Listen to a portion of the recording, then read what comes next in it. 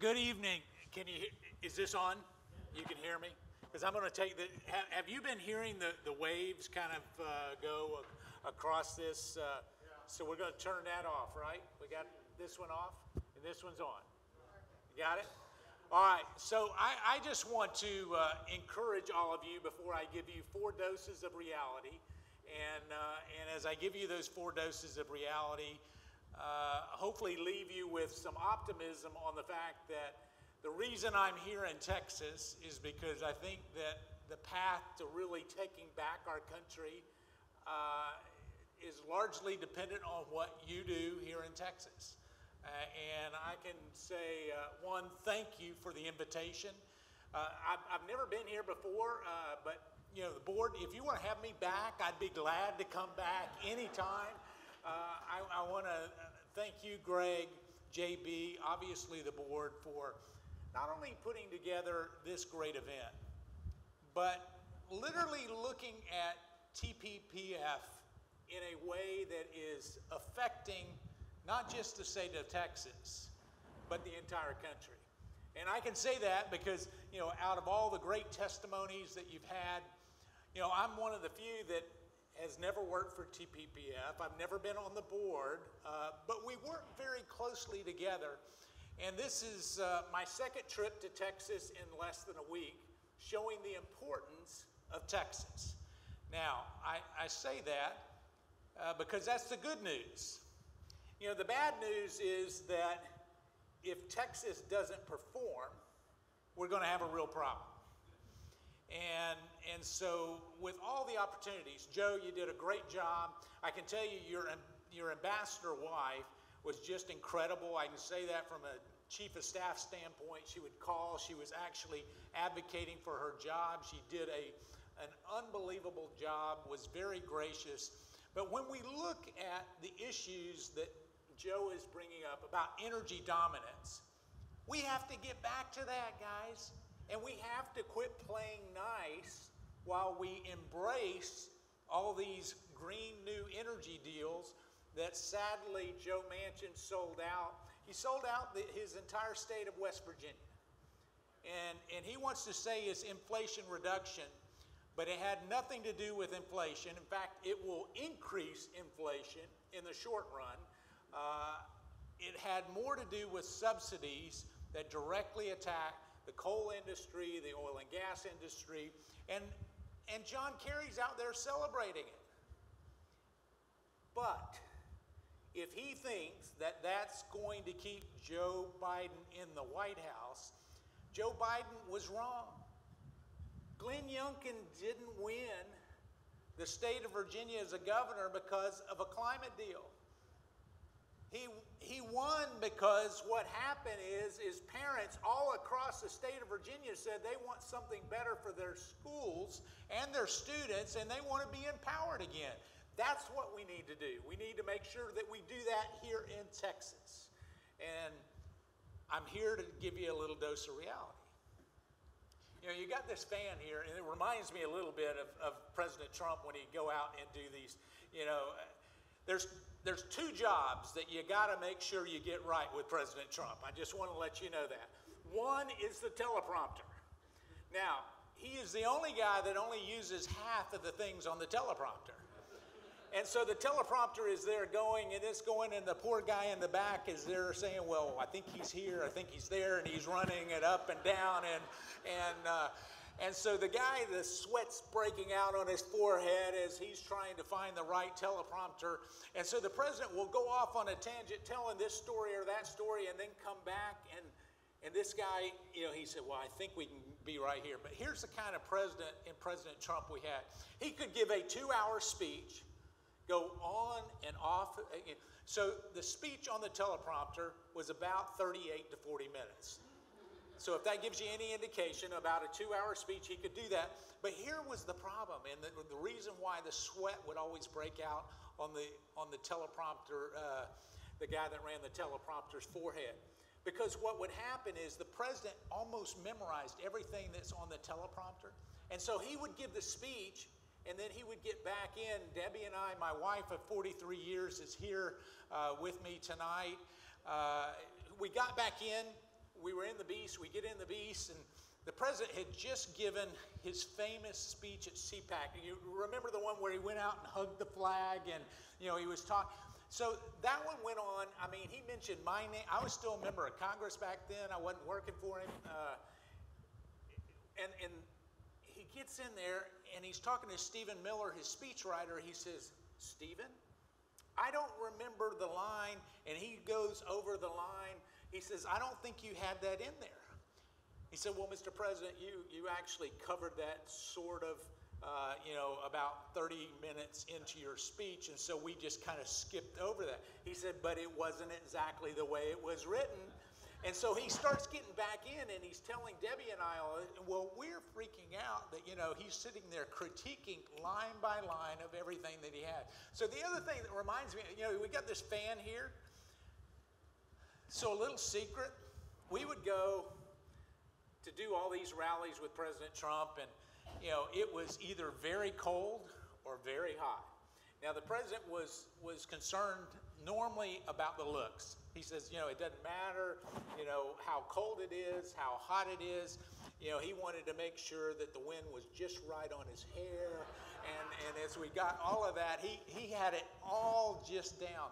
But the real secret was, we would get there, we would be in these crowds, you get there early, and I can remember this one particular time we were, I think, up in Michigan, and it was so cold. I mean, it was bitter cold, and the wind was blowing, and we're all bundled up, and he's out there just in his, just in his jacket and with his red tie, blue jacket, red tie. He had the, had the uniform on, and we're going, how in the world is he out there? Well, secret. There is about a 12-inch pipe every time that he gives a speech that is either giving air conditioning or heat. So he is there, and he's warm, and we're out there just chattering to death. And then he comes off and then starts saying, well, what are you complaining for? It's not that cold out here. Well, he's had it, just going up his pants leg the whole time and feeding it. So you get a little bit of that. But I want to bring us back full circle a little bit. Here's the reason. Joe, you touched on this, because what happens is we get disappointed by politicians. You've all been there. If you just write a check, send me to Washington or send me to Austin, I'll fix it for you. And what gets fixed is them. They actually get your donation, they go, and then they don't act on it. And why I point that out is with school choice. I think Texas does need to be one of your top priorities. If there is a silver lining, I would agree, you said this, if there was a silver lining to COVID, it did two things. It let us know that you didn't have to actually be tied to the government school that your particular district was in order for your kids to be educated. But the other is, it showed us what was being taught in our classrooms. Parents for the first time said, I can't imagine that my kids are being taught this way. And so what do we need to do? We need to really focus on it, but we need to also understand who the enemy is. Because oftentimes the enemy is on our team. That's what I love about TPPF. I mean, let me just tell you, there is not a greater think tank. When you were talking about being there in Atlanta, and you had all these groups coming together, these state policy organizations, guys, you need to feel real good about your investment. I mean, there is TPPF, and everybody else is way down the list. There is not a close second. And so I want to just say your investment is making a difference, not just here in Texas, but we work very closely at CPI. We have a very close relationship with the folks, actually, as tenants there on Capitol Hill. But here's the key. Do you realize that Washington, D.C. has more school choice than the state of Texas has? Now, is there any excuse in Austin why Washington, D.C. with Mayor Muriel Bowser and a whole bunch of Democrats would have more for school choice than the great state of Texas? I suggest not. I suggest not. But here's where the enemy is. And I can't speak to Austin, and I'm not about to come here from, from the Carolinas or Washington, D.C. and tell you what's wrong with Texas politics. I will say the last time I was with you guys, there was a Senator-elect Sparks. Is he here?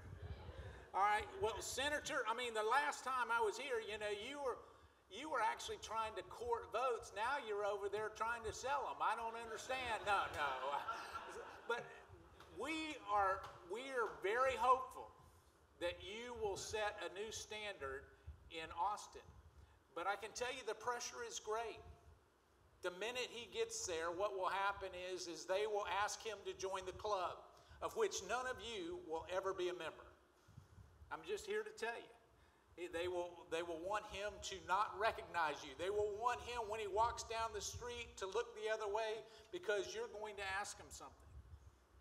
But yet, here's what I would also suggest.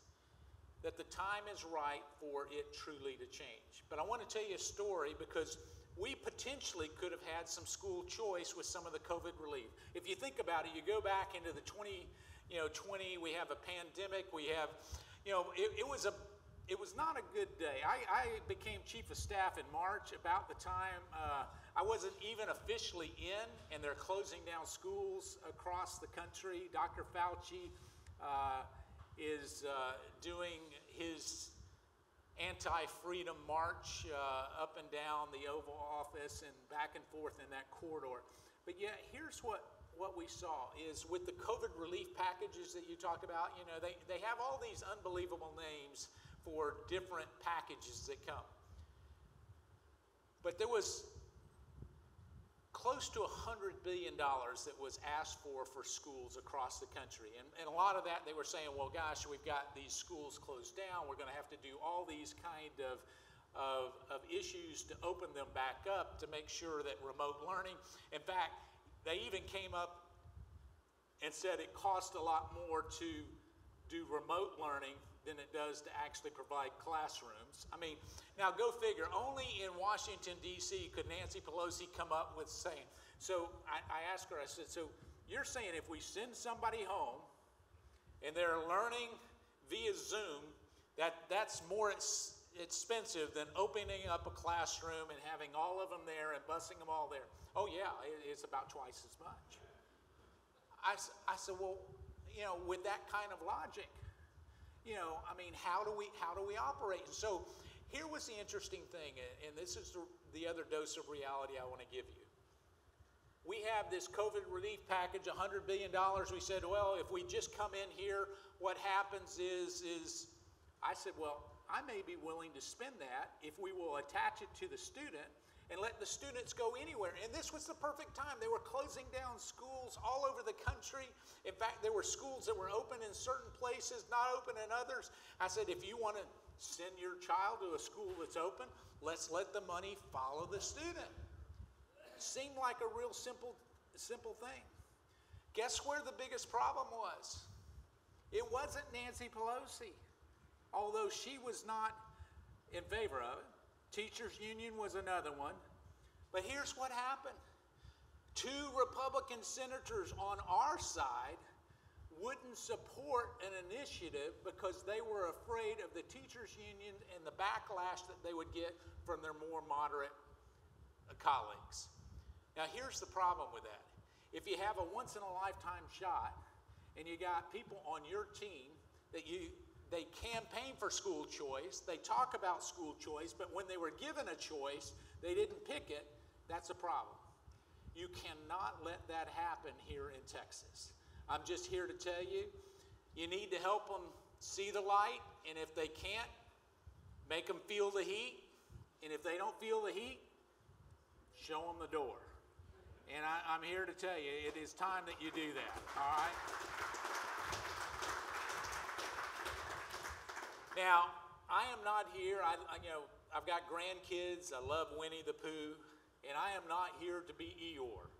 I promise you, I'm not here to be Eeyore, but I'm not here to be Tigger either. And so I want to let you know that as we look at this, what we have to do is make sure that we get it right. So sometimes we just have to poke a few people and remind them who they represent. That's what I love about this organization.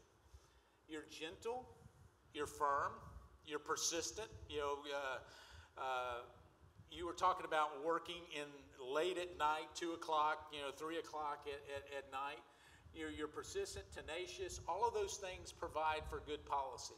But here's the other time, is sometimes we just have to be reminded of who we represent. And Texas, in particular, is an underperforming state when it comes to that. And I can tell you from Washington, D.C., we talk about all those subsidies, wind, solar, all those subsidies. Most of the Texas Republicans voted to extend those subsidies.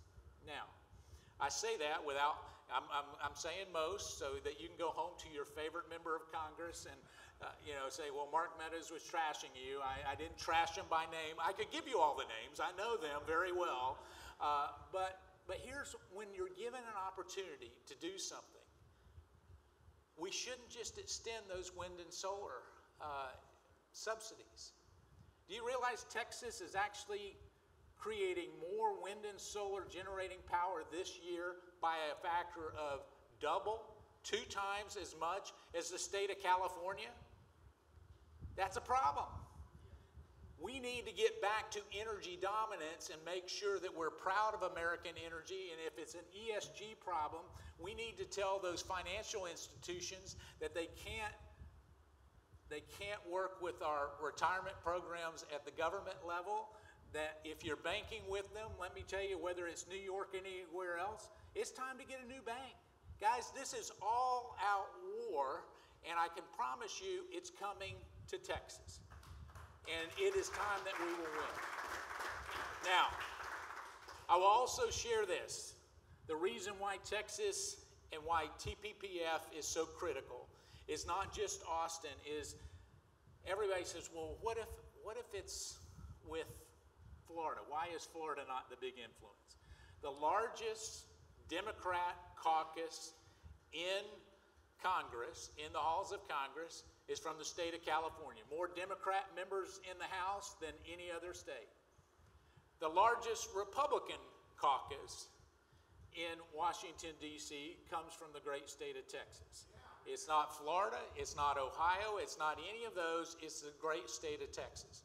So if Texas members will get together and vote as a bloc, guess what happens? Nothing can pass without them. And what we need to do is to make sure that the rhetoric matches their voting card.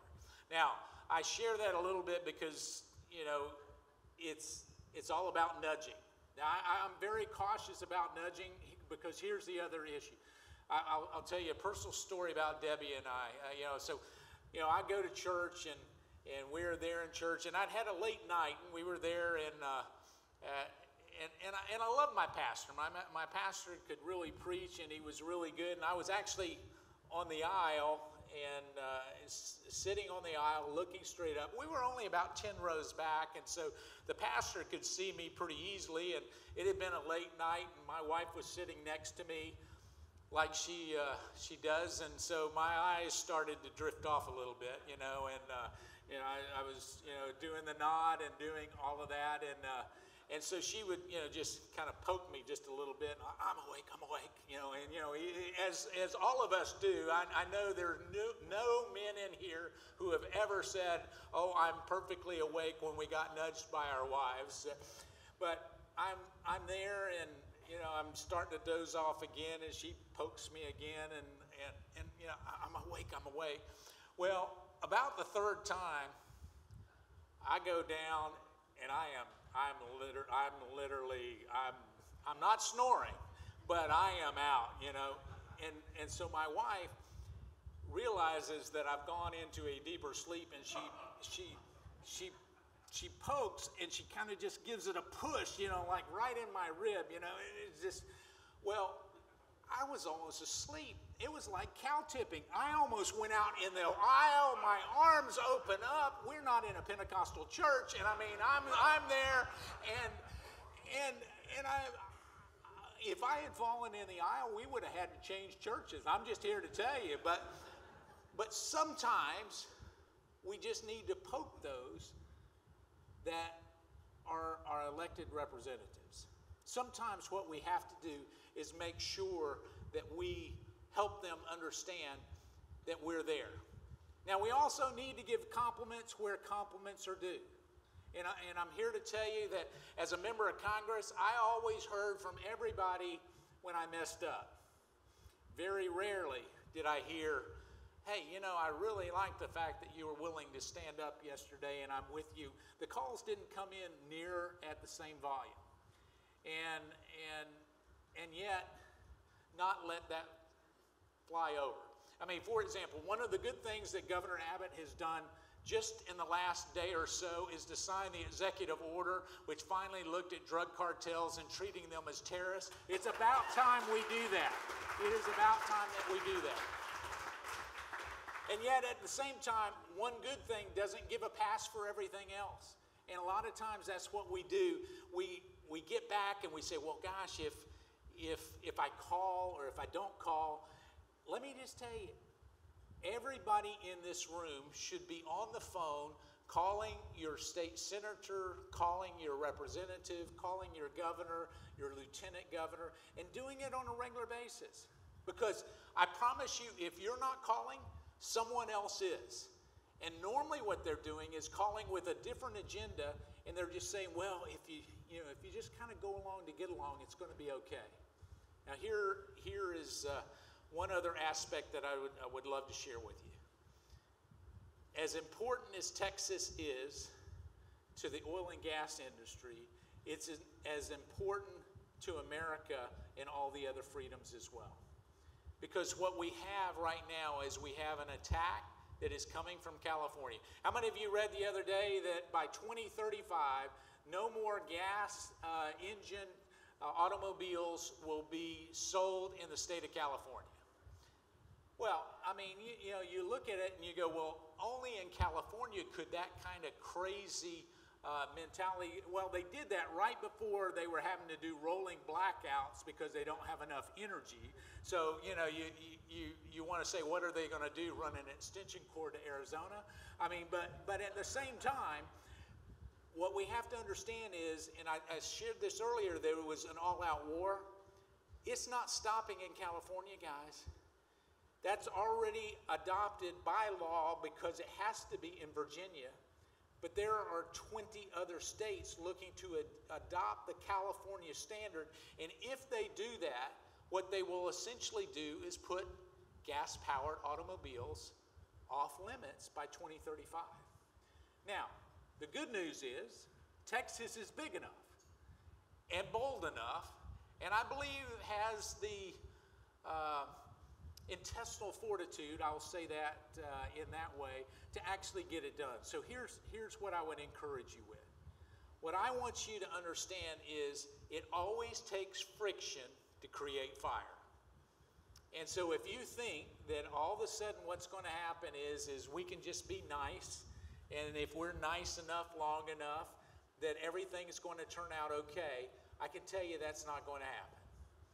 Because what you're going to have to do is actually be bold, invest more in groups like TPPF, making sure that not only they have the right policy, but they have the right tactics, they have the right people.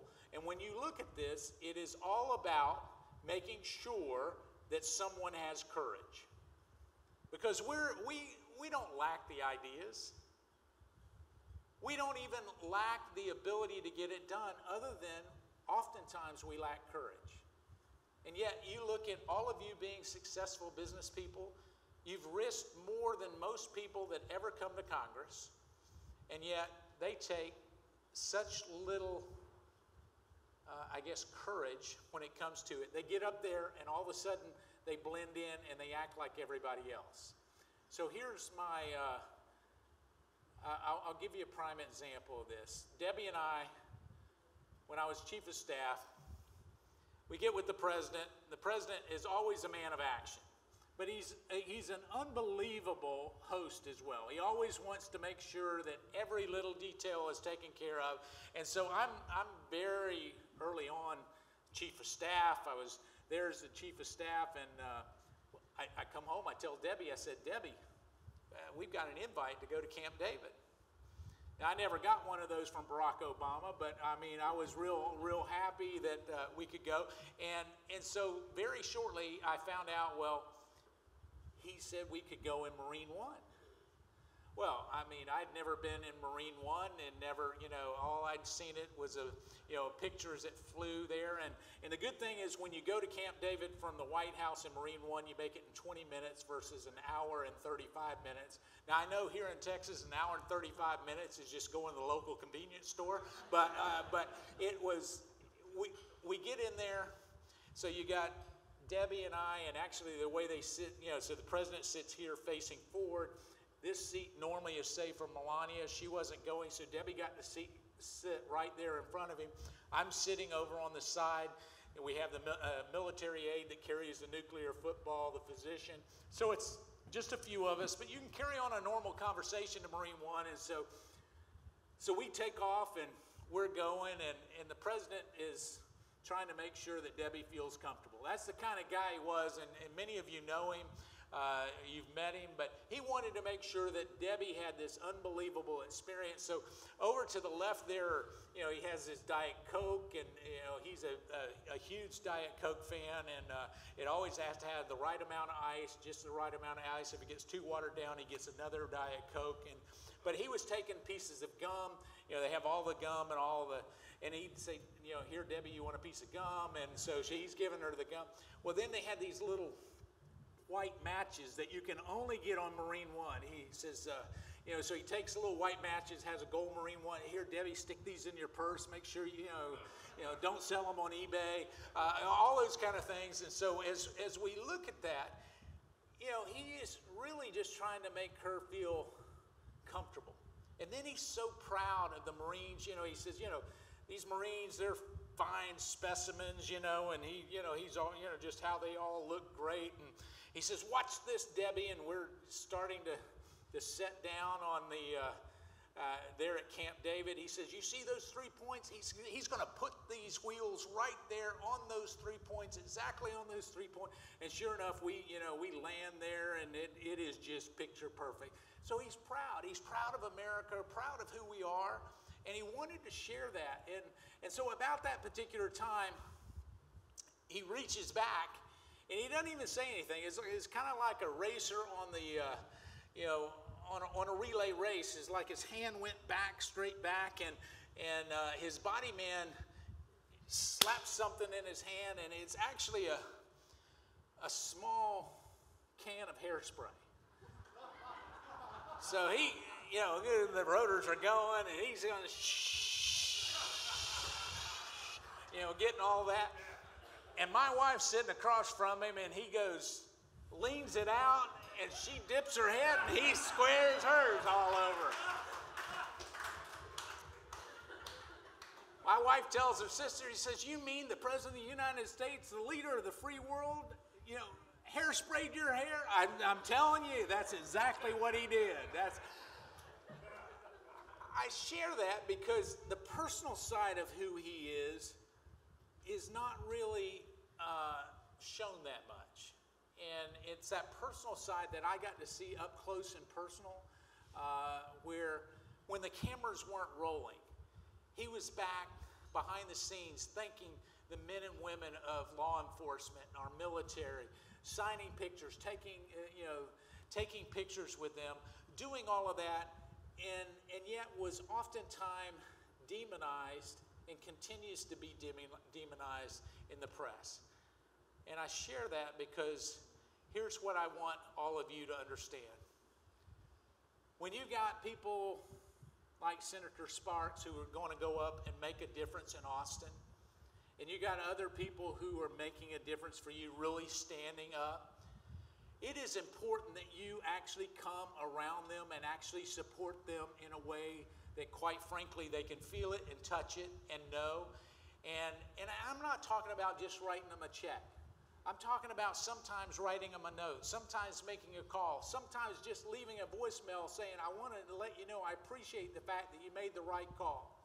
Because for every bad headline they will get, And let me just tell you, if school choice is actually going to happen in Texas, there will be all kinds of terrible headlines, not only about the elected representatives, but about TPPF as well. And so you as donors, I want you just to buckle up and be ready for it. And when that happens, I want you to double up what you've given, because if they're getting the bad headlines, they're doing the right thing.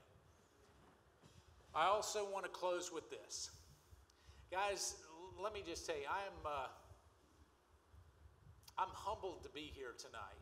Debbie and I have friends that are here. We've been going through some very difficult times, and things that I wouldn't truly wish even on my enemies. But I can tell you that my Heavenly Father is there with me. I've been on my knees, and He has drawn us closer to Him than ever before, because of the difficulties that we're facing. And so my prayer for all of you is, as you face difficulties in the state of Texas and around the country, that you realize how blessed we are. I shared with a group just the other day, as bad as it's been for us in some of the ongoing, what I would say, residual of being chief of staff, I've got friends who have lost children. I've got friends that literally are fighting cancer and fighting for their life. Visited with one earlier today. I've got people that are single moms or single dads trying to do the best for their family. I've got people who have lost people and animals very close to them. And I've not had to experience any of that.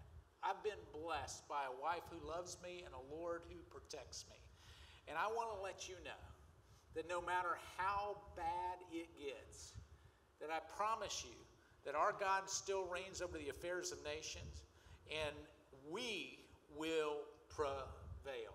God bless you. Thank you so much. Thank you, guys. Thank you. Thank you. Good. Yeah. Okay. So I think JB's going to moderate any questions that you might have, and this is normally where it gets interesting. So if you'll just pick the right people. If it's a real tough question, I'm going to let you answer it, JB. If it's real easy, I'll take it. Yes, please ask your questions. I'll just want one thing. Mark is, like he said, has been through a lot. They've had death threats continuously, and they just soldier on. So thank you again, you and Debbie, for what you've done for our country. We really appreciate it. Thank you, guys. Okay, it's a little hard to see. Who has questions? Clint, do you have a question? Anybody? Any questions? Bob Bruce. Well, I don't want to get off topic, but with your connections and all you know what's going on in the movements around the nation, can you see any future, just like we're working for school choice, for us to band together and start embracing the idea that we're spending too much on the green energy? We take that money away from the conversion of coal plants, no offense to Mr. Cole, and what I'm trying to get to is natural gas turbine-powered plants are a great solution to the Texas problem, the problem nationwide. Why aren't we talking about that? What's going on? Well, because it's a fossil fuel, Bob. I mean, it's a great question, but I can tell you that the enemy is really not about it going just after coal. And they're not about cleaning up the air. Just to be frank, we have actually cleaned up the air more than the Kyoto protocols cleaned up just by our use of natural gas. You know, Texas, I think the increase in generating power here in the state of Texas, about 13% this last year is what it would have been. But you know, that compares to almost 40% for solar, 40% for wind, you know, and those are rounded numbers. But natural gas is so plentiful that, you know, why haven't we learned from our mistakes? It's because there's a real agenda, and that real agenda is is trying to not only get us totally off of fossil fuels, but it's getting us totally dependent on an unreliable source of energy that, quite frankly, we don't even control. I mean, when you look at the rare earth minerals that have to go into everything that we do, from battery storage to the way that we produce the solar panels, guess who owns all of that? China. And so we need to do a better job. And, if you're on Capitol Hill and you say, well, let's just go with natural gas, it's a religion to them. To the left, it's a religion. And so what we've got to do is focus on that. We can do a better job. A lot of the plants are switching from coal to natural gas. I used to work for an electric utility that was 100% coal-fired generating capacity in Florida many years ago. And they've moved a lot of that to natural gas now. But even with that will not be enough. Just like, and to get into this, it was not enough just for them to make sure that the rights of homosexuals get protected. What they've done now is they want to make sure that girls do not have to compete necessarily with biological girls. And it doesn't stop there. The Air Force Academy is telling our airmen to basically quit using terms like mom and dad. Here's my grandperson that came. It's not my grandma or my I mean, it's crazy, the woke mentality that is coming in, and what they're doing is trying to change the very fabric of who we are. They have a God, and it's government, and yet what we see as freedom-loving, liberty-loving people, we know that less government always works best, because the free market and the free enterprise will always produce good results. But I wish it would help, but it is not a logical debate that you're in. And that's why we have to understand it's a real fight that defies logic. But it's a good question. Lindsay and I live in Fort Worth, and TCU is a prominent university there, and they call their freshmen now fresh people. To your point, either fresh or first years. Fresh people or first years. But anyway, any other questions? On that one? Good. See, yeah, Doug. Yeah, I was just going to ask. Doc, use the microphone. Okay. I think we all have one question, Mark, of you. We're all sitting around waiting and wondering if you're going to say something about it, and that is, are you going to run for president of the United States? So let me, true story, just literally yesterday, a guy from Texas was at our annual conference, at CPI's annual conference, and he was there, and he came up to me and he said, Mark, you need to be vice president or president, I really want you. And I said, I thought you were my friend. And he had a heart attack last night. True story. I mean, he's doing fine, but it's one of those. So if you're mentioning that, I'd say check him into the ER right away. Listen, we've got a lot of great candidates, but here's the thing that everybody always asks me: are we going to win in the midterms? I think we're going to win in the House. I do not think it'll be a red tsunami. I think we'll have about a 12-seat majority in the House. Texas has solidified some of those congressional districts, but it hadn't really expanded a whole lot. You've got great people like Congresswoman Myra Flores that you're going to get to hear from. Listen, guys, I'm just the sorbet before the entrees. You got Brooke Rollins, you got Congresswoman Flores, Senator Lee, you got Bill Barr. I mean, you got all these people coming in, and so let me just tell you, I'm going to give you all great questions to ask them. No, but people want something that's different. It's why Governor DeSantis is doing so unbelievably well. When 50 people showed up in Martha's Vineyard, what happened to them? They got deported. They first got their food, but then they got deported. I mean, would that work for Texas? Let's deport them, And yet what we start to see is bold leadership like that starts to show the hypocrisy of others. Because Mayor Muriel Bowser in Washington, D.C., when the first busload got there, She said, well, this is not, we can't handle this. The second one, oh, she went crazy, started asking for emergency relief. When that got denied, she asked for it again. But they show that they want to be sanctuary cities until the sanctuary actually gets occupied. And they're not a border state. They haven't had to deal with it like you have. And so, listen, there's going to be a lot of great candidates. Texas is, in a position to influence all of that, quite frankly. And so, thank you for your leadership. I think last time I saw you may have been in the White House, but as we look at this, I want to close by a heartfelt. Debbie and I will be praying for TPPF. We will be praying for all of you. And I want you to know, do not grow weary in well-doing, because you're making a difference. God bless you.